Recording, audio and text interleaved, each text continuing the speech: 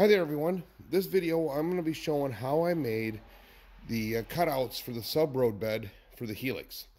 Basically what I'm doing is I am going to be using my router to be able to cut out these curved pieces of plywood. I'll be using 11/32 plywood. That will be 2 of these pieces per level that will be sandwiched together by glue and screws, and they will be in a stagnated pattern. That way they can build on them each other for strength. First thing I'm going to show you here is the jig that I built to be able to hold the plywood and also be able to be long enough to be able to hold the pivot point for the router. So what I have here is actually, what you're looking at is two 2x4s that were actually supposed to be 8-footers, but I accidentally grabbed 7-footers. So they actually work, but ideally, the original plan was calling for a 2 8-footers. Then in the center, I have got a 10-foot 2x4, and I've got on the end of that, I've got a piece of trim that I just happen to have laying around to make up the 11/32, and I'll show you why. Pretty simple little jig to build, and I just stick it on the side. I've got 4 helixes I will be building, so this jig will last for a while. With the 4, this is the Helix that I'll be showing is a double track. It's on a 30-inch and 33-inch track centers. And the other 3 helixes that I have to build are all single track.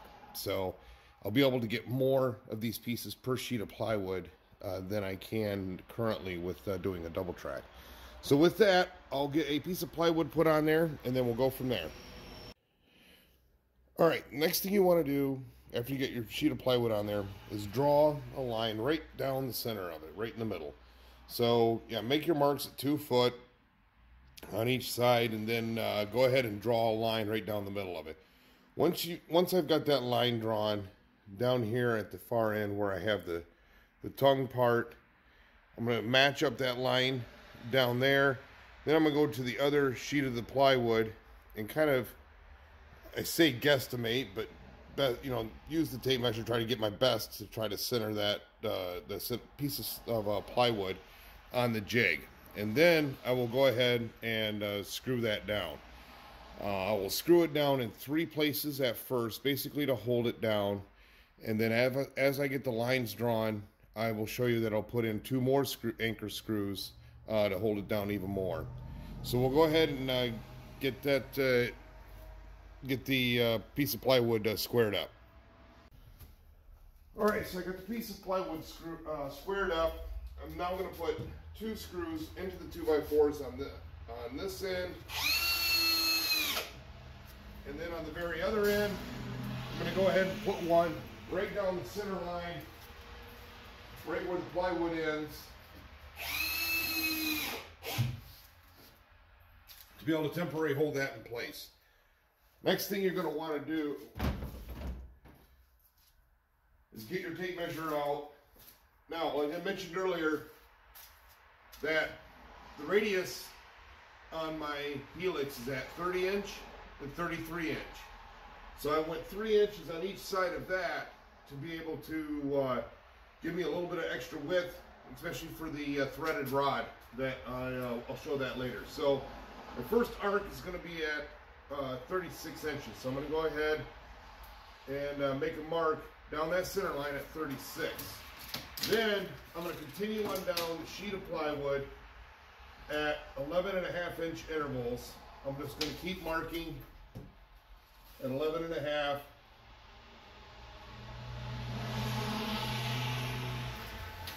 Now if you're doing single track, this will be at a different increment. You'll have to kind of figure that out. You'll have to draw the first one, and then base off of that, and I'll show you why.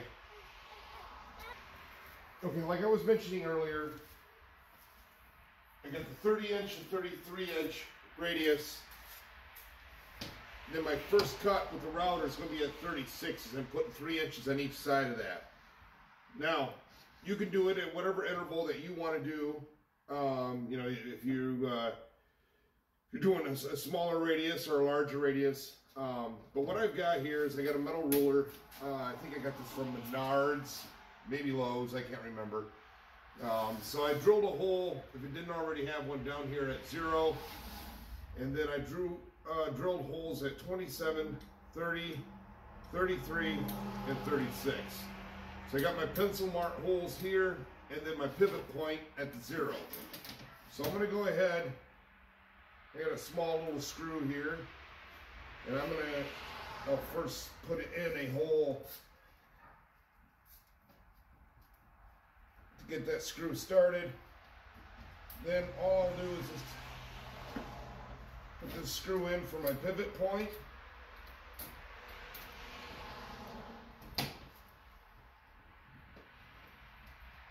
And this will also be the pivot point for your router later on.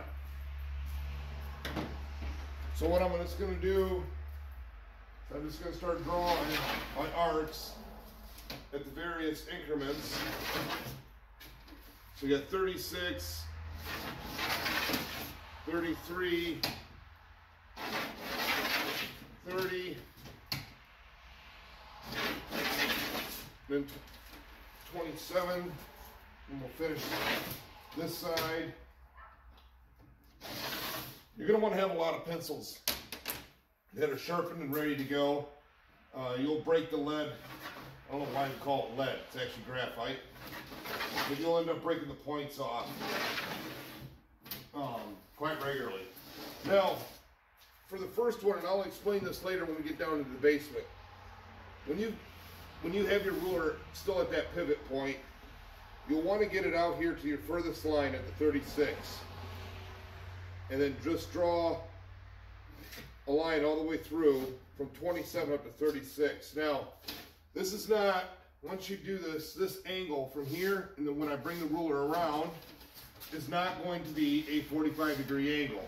So you've got this in here as a preliminary cut, and then I'll show you in the basement what you'll end up having to do to eventually make a pattern out of one of these to be able to cut the rest of them out at.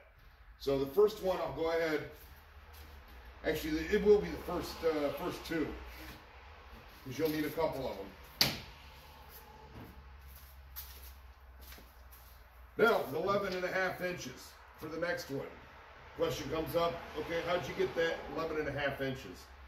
Basically what I did is I ended up bringing the ruler, because this is going to get cut off over here, this is scrap. There's nothing that says that my 36-inch arc can't come into this area.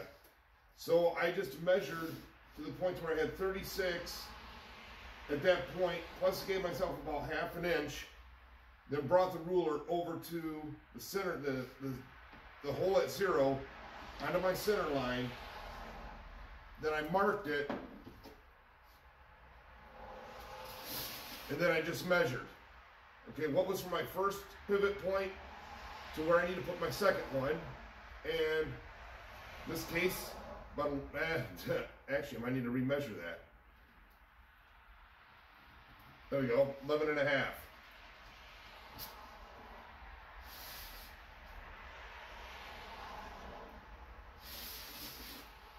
So I'll go ahead, I'll pre-start the hole with just the screw.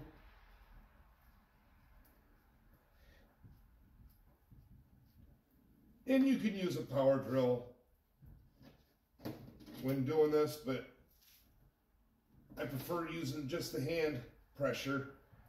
Sometimes it's like using a cannon to kill a mosquito. Once I have that, then I'm going to start again with the 36.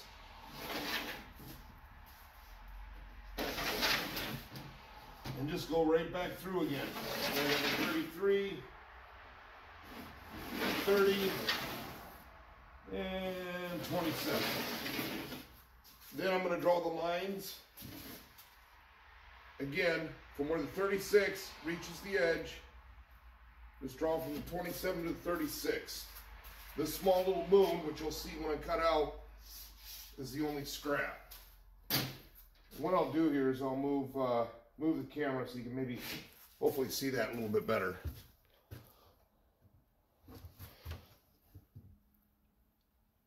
Yeah, looks like you can see that from there. Now, it's just a matter of a process of rinse and repeat. Relocate the pivot point again, and just keep working your way all the way down the board. Okay, I have all the arcs drawn that I need for each piece.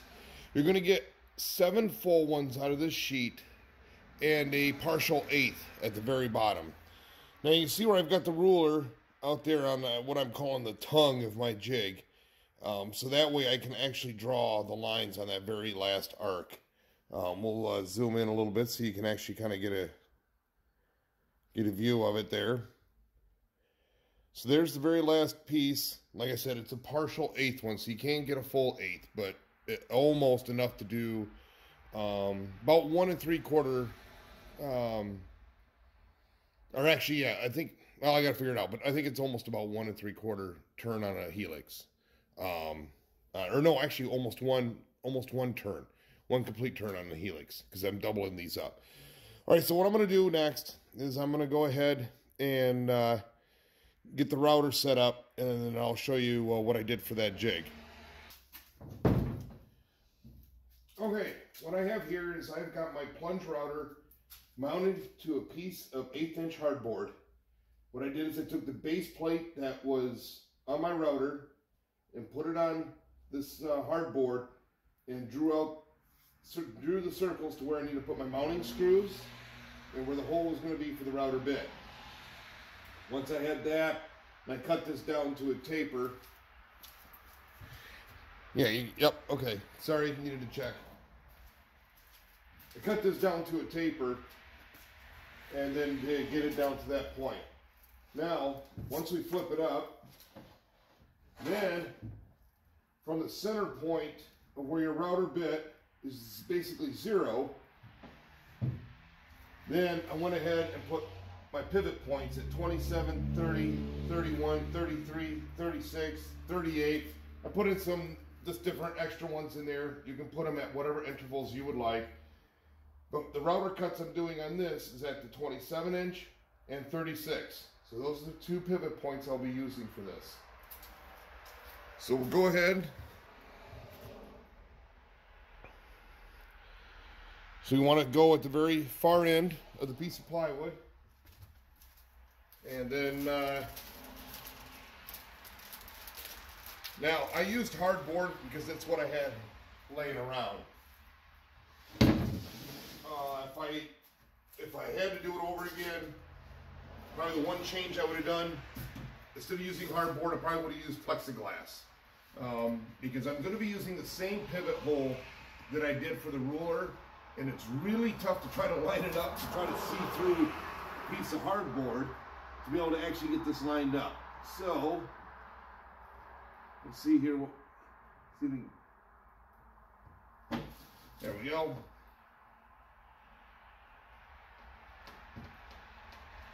All right. Now, so now you can see here, I'm going to be basically, my router bit, so I'm going to be cutting down 36 inch. And I said earlier, on the center of the router bit, it's actually on the inside, or the edge that's closest to your pivot points. That's what you want at 0. I just got a straight cut 1/4 inch bit in my router. So I got it plunged down, got it locked in. I'll get myself some power, and then we'll make some noise. All right, now that I got my PPE on, we'll go ahead and get this cut out.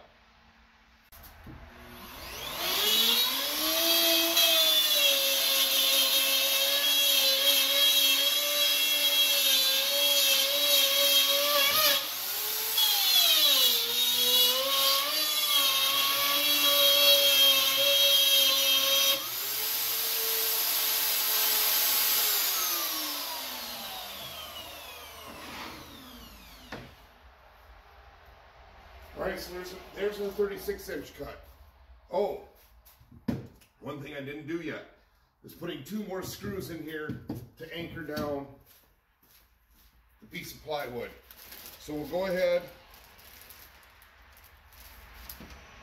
Now, kind of tough to tell, but you gotta look these small little moon slivers that are dead space, that are gonna be scrap. And what I do is I just put these screws to hold this down through one of those, so that way I know the router bit's not gonna hit it. Just put it down into the 2x4s that are part of my jig. There we go. All right, now let's get back to it. All right, so that was the 36-inch cut. We're going to take up our pivot point and move that to 27. So, all right, there. Now we got that in there. Now, because our 36-inch line for the next one cuts through the 27, you do not want to cut edge to edge. You do that, you're going to mess that next piece up. So this is where the plunge comes in. It's going to be tough to see this, so I'm going to go ahead and move the camera. All right, so we're getting ready to cut the 27-inch. Now remember, this is our 36-inch line for the next piece. It cuts through, intersects the 27-inch one, and comes out here to the edge. Your 27-inch cut line, you do not want to take it to the edge. Otherwise, you're going to mess this piece up. So this is where the plunge router comes in. We just go ahead and bring it over to here, plunge it, start it up, plunge it down, and then we'll cut and then stop just short, so that way we can cut that small piece out. So we'll go ahead and do that.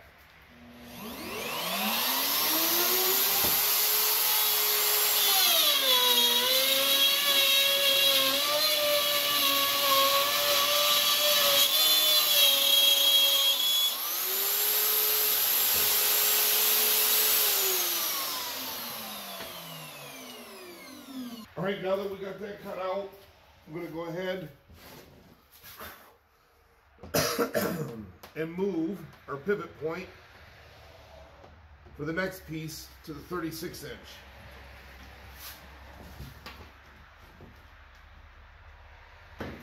All right, now that we got a pivot point set, I'm going to go ahead and cut from edge to edge on the 36-inch.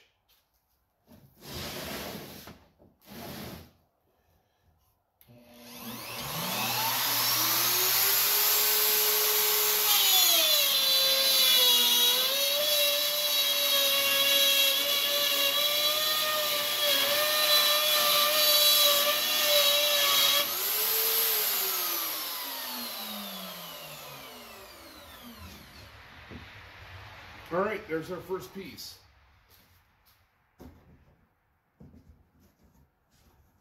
Oh, didn't quite get a complete clean cut. All right, that's the scrap. And then right here is our sub roadbed for the Helix. So what I'm going to do is I'm going to continue doing the exact same thing and cut out all the rest of these, and then we'll go on to the next step. As I was cutting this out, I wanted to be able to show how I've already moved the pivot point onto the tongue that sticks out from my jig. So you can kind of get a better idea just exactly why I've got that sitting out there. So that way I can extend my pivot point out there to be able to finish cutting the rest of this plywood. All right, we're going to finish getting this up. We're almost done. Okay, one more thing I want to add. I had the piece of plywood moving on me a little bit while routing it. So what I suggest is, instead of just putting one screw down here when you first set the plywood up, put one here and then about 4 inches down, put another one. That will help stabilize this end when you get down the, let's say, the last third of the piece of plywood for route cutting. Now, what I'm going to do now, I've got all these pieces cut out. I'm going to go now on my table saw and cut these ends here off using these lines that I drew earlier. I'm going to go through, you can use your table saw. If you got a big enough miter saw, you might be able to do it with that. Maybe, I don't know, it might be a little bit difficult, but you might, yeah, you could probably cut them with a miter saw if you had like a 12-inch blade. Or just a handheld circular saw, or even a jigsaw will also work. So I'm gonna go ahead, cut all these things off, and then what we'll do is we'll move all these down to the basement, and then we'll show you how I'm setting these things up. Okay, what I have here, and I'll explain later in a different part, or later on in this video, is I've got one of these that I have matched up, so that way these seams on both corners will actually match up for the next piece. Remember how I was talking about it's not a true 45-degree angle. This one I've already adjusted. I've got it as a pattern. I put a P on it so I know. So when I'm drawing out my lines, I'm always matching up these two outside corners at the 36-inch radius. When I've got that matched up on one end, I make sure they're matched up on both ends, and then just go ahead and draw your cut line. And that's all you need to do, and you just do that for every single one of them. You just keep the one pattern board until you're completely done with your project. Now we'll go ahead and cut these, do this for the rest of them and cut the ends off. Okay, we're down in the basement now, where I've already started building the Helix. I started already putting together the sub road beds to make it a sandwich type idea. I'm going to go ahead, I've already got some extra ones sitting up here, so I'm going to go ahead and remove one so you can kind of get an idea of the spacing that I've got going on.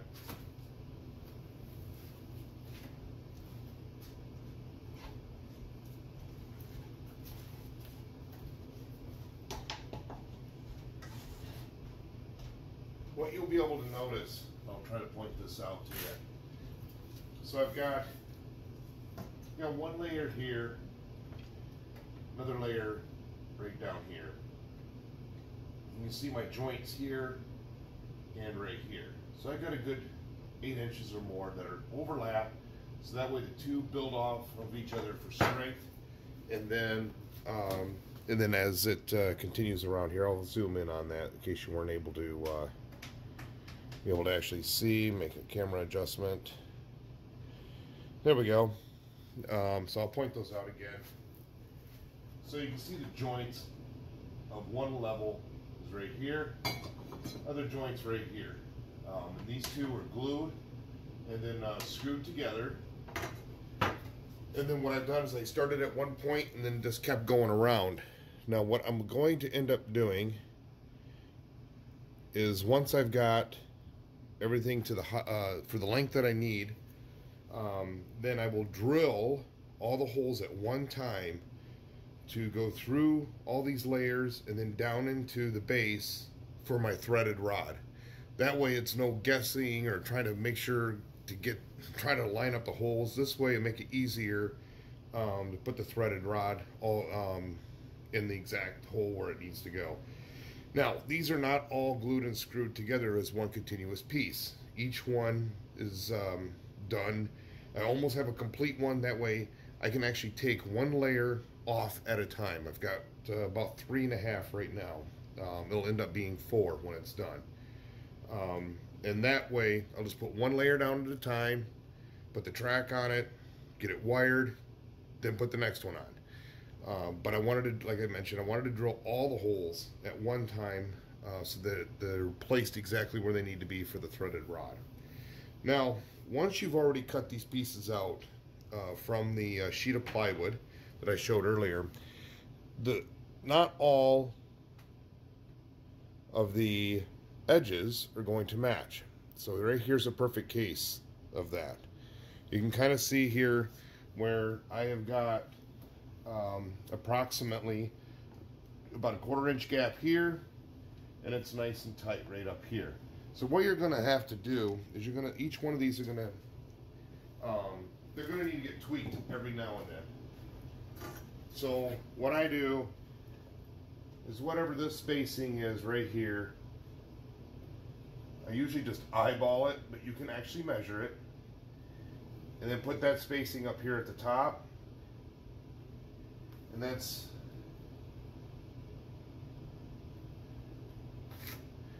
draw my line. Then I'll go back out to the table saw in the garage, cut this chunk off, so that way I got a nice good seam, butt seam between these two. And you'll get the hang of it once you've got one down that's pretty close. I made one that was a pattern, So I get most of them that are really, really close, and then I'll get some oddballs like this one where I need to take it back out to the garage and actually cut it. Anyway, I'm trying to think if there's anything else. I think that's pretty much everything on what I'm doing right now. Once I start getting everything all put together, I will post more photos on our Facebook page. If you look, if you do a Facebook search for High Desert or Santa Fe hyphen High Desert Division, take a look at the the Facebook page. I've got a lot of photos and updates. I post a lot of photos and updates on that page. Go ahead and put in a member request, and I'll approve it. And that way you can get access to everything on there. Also, the track plan is also on the files, or is in the file category.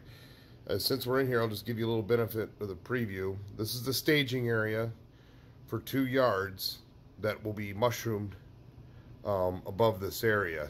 So, yeah, kind of a bit of a mess. I'm right in the middle of putting in servos for turnout control right now. And but yeah, feel free, if you haven't already subscribed to my channel, please do so for future so you can get alerts for and the little bell, so that way you can get the alerts for future video updates. If you have questions, please put them down in the comments. I will answer them. It won't be right away, but I do check it quite often just to see if there's any comments, and I'll be more than happy to answer any questions that you guys might have. Thanks for watching, and happy modeling.